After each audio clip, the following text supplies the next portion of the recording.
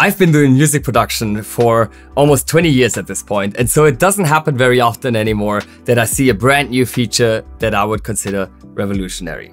But that has changed after seeing the Splice integration that we have in Studio One Pro 7, which will really change everything about the way I search for my samples when making beats. So what am I talking about here? I'm talking about the tedious process of finding the correct samples for the song that you're currently working on. I'm sure you can relate to this if you're making music like me with beats and so on. You have a ton of sample libraries and they're not really sorted in an order that takes the material that you're currently working on into account, right? You're gonna have a ton of suggestions that have nothing to do with the current time signature, key signature, groove or genre of your music that is currently work in progress. And this is precisely why we have an amazing new way of searching for samples inside of Studio One's browser. So here I have a beat going on.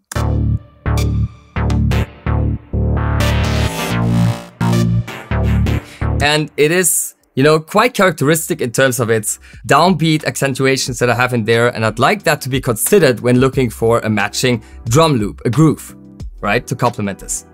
And the way I used to do this is I went to Studio One's browser right here, and then I went either to the loops or the files tab, and I would just go through the vast amount of sample libraries that I have here on my hard drive, and most of them wouldn't even be in the genre I want. For example, this one, that's high quality samples, but they have nothing to do with the genre I'm currently working on. So instead of going to the files section, I'm gonna go to the Splice section of Studio One's browser. And the way this works is I just give it a reference of what I'm currently working on by making a multi-selection or a single selection of any kind of sound and then drag that in here. And what will happen now is that Studio One is rendering a mixdown of my selection, uploading that to Splice, and their algorithm is now looking through the entire library of Splice to find the perfect fit. Now, it's important to note that the AI that's working here is not generating the music for us, it's just accelerating the search to find the human recorded music available on Splice. To me, that is really the perfect way of using AI, because I don't want AI to do the art for me. I want the AI to do the tedious work of the process so that I can have a much shorter distance between my initial idea and its realization on the timeline. So here is all the material that Splice has now come up with.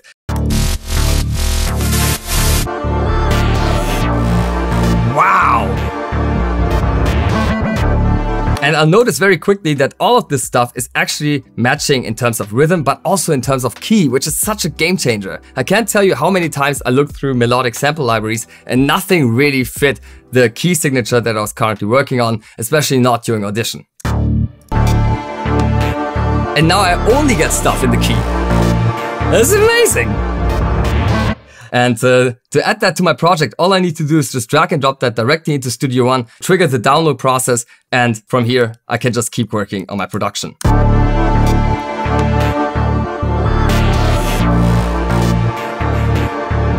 But I initially said I wanted to look for some drums, so let's use the filter options we have here to narrow down the search of curated samples a little bit.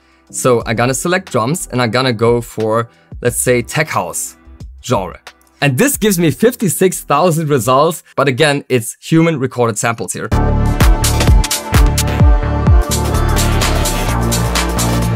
I really like this one, so I'm just dragging that in to download. And now I need a kick drum, so I can also just add the kick filter here. Let's see. This is just a perfect kick. It's even tuned to the bass line, my God. So I'm just gonna add this as well by dragging it in. And I can't tell you how long it would have usually taken me to find all these perfectly fitting samples in the traditional way, where I just go through all of these pages and listen to a ton of unrelated stuff, which would, by the way, also kind of distract me from my original idea. As I'm getting more and more suggestions that are completely random, I also lose track of thought and steer my production in a different direction. So that's another problem that this brand new approach is solving. It's incredible how quickly I went from this to this